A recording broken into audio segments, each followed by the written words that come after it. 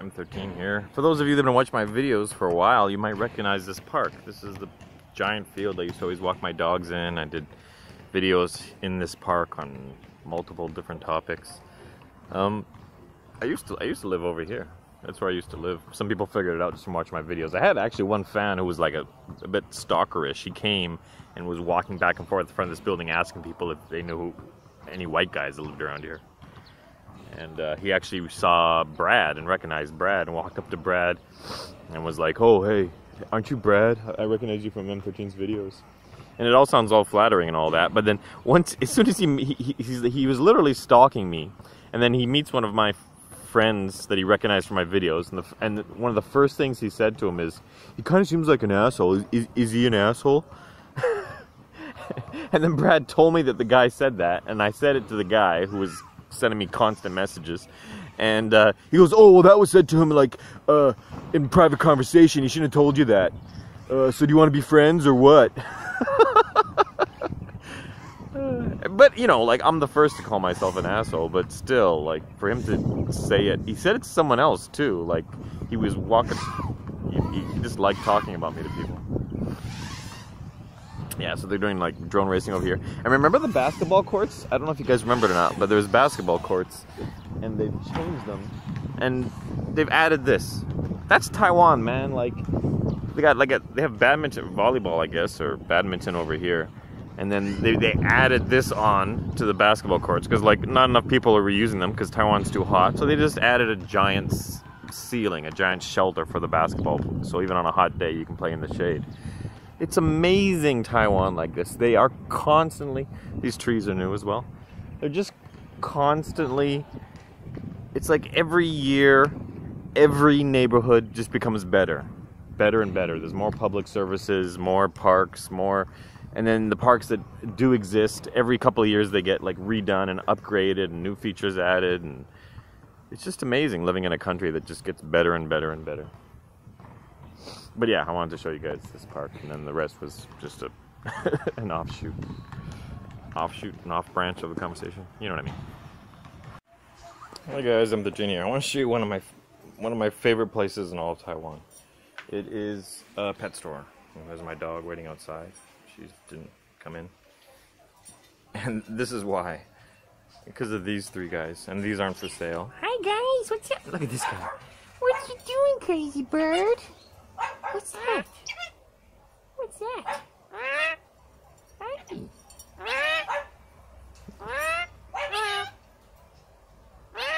Hello. Hello.